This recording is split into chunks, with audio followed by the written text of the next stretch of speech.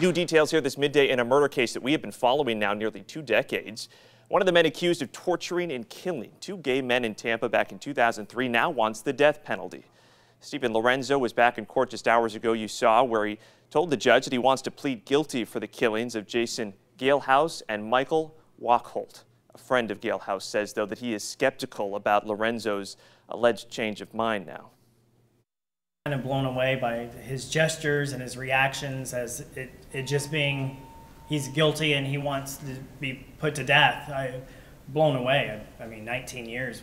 Why all of a sudden now? A judge is giving Lorenzo time to fill out the proper form for his plea. He'll be back in court then next Tuesday.